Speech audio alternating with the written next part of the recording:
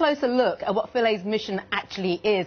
Joining me here is the astrophysicist and space journalist Sarah Cruddas. Sarah, welcome back to Sky News tonight. Thank you. Great to have you here again. Let's just take us through this journey, because it's been a very long journey indeed for Rosetta, hasn't it? This has been an epic journey. Actually, we need to go all the way back to 1993 when the mission was first thought of. It then took over 10 years for it to be actually launched in 2004. Launched in 2004, and then it took 10 years to reach the Comet. It was a journey of just short of 4 billion miles. It had to slingshot round the Earth once, then round Mars, then back round Earth again, then be put to sleep, and then woken up before it arrived at the Comet. All to arrive at this Comet. Some have likened it to looking a bit like a rubber duck, but it is quite extraordinary. Really, it is, and actually it does look like a rubber duck, and that was one of the big surprises to come out of the mission, because you think of comets and all we know about science, and we expected it to be spherical, to look maybe like a football, but yet we arrive at this, it looks like two spheres have almost smashed together, which could actually be what happened. So Churyumov-Gerasimenko was actually the second choice comet for this mission. The first choice they actually missed the launch window for,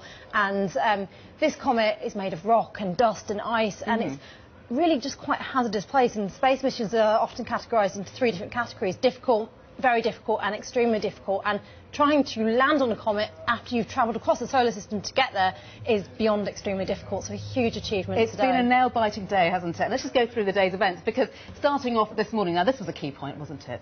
About 9 o'clock this morning. So 9 o'clock this morning, or 8:30 this morning, it takes 28 minutes for the signal to actually go back to Earth. So we didn't find out about it until 9, but it happened at 8:30.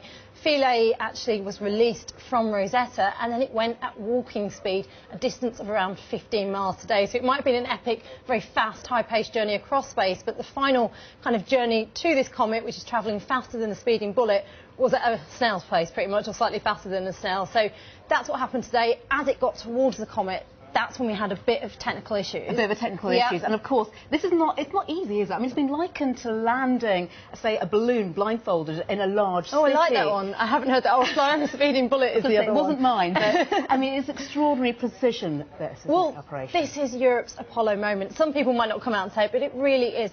We've only ever landed on 6 different bodies in our solar system: the Moon, the planet Venus, and Mars, 2 asteroids, and then Saturn's moon Titan. So we've never landed on a comet before. It's going extremely fast. We did have problems with the thrusters when Philae was released, so on landing it was very, very difficult. And then this harpoon that you can see here, that didn't manage to grapple onto the comet correctly, because you've got to remember, scientists don't know what to expect when they get there. So at the moment we've got these 2 screws attaching it to the comet, but it's kind of a little loose, so it's not as firmly attached as we wanted it to be, but still just an incredible achievement. And of course now the real work begins for Philae, because now the drilling starts.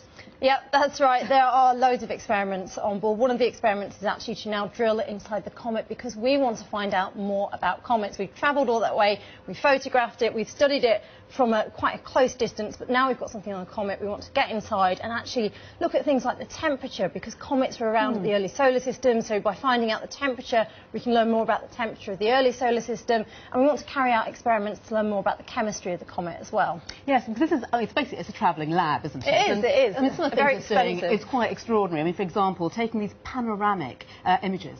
Yeah, that's right. I mean, I think so many things come out of space, all the science and technology, which really does benefit on our everyday lives. It's pictures which inspire people. You go back to the moon landings and you see pictures of the Earthrise picture around the moon, and that was probably one of the greatest things to come out of Apollo. So the images which have been coming back of the surface of a comet, something we've never ever seen before, are just incredible. And we're going to be getting these panoramic pictures from the surface hopefully soon, which is just an absolute huge achievement. And of course, let's not forget, because this is a pan-European effort, and the British effort. This is particularly what we're doing here. Is it working?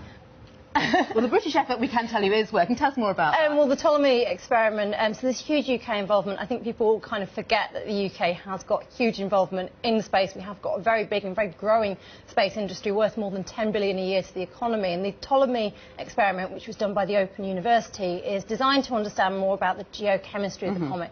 So what's it made of, what types of chemicals, and that will help scientists to learn more about the comet, to begin to start to answer fundamental questions such as what are comets made of, why they're so important, were they key to the reason we have life and water here on Earth. And indeed, of course, the origins of the solar system. I mean, it's huge, isn't it? It really is huge. Don't expect one big answer to come out and we're going to solve the mysteries of everything, but we're really beginning to scratch the surface in terms of science and exploration, and this is just a next step forward and a huge achievement for science and for engineering as well, because they built this thing. It's only the size of a refrigerator, and they managed to land it on something which is just 2.5 miles in diameter, over 400 million miles away. Well,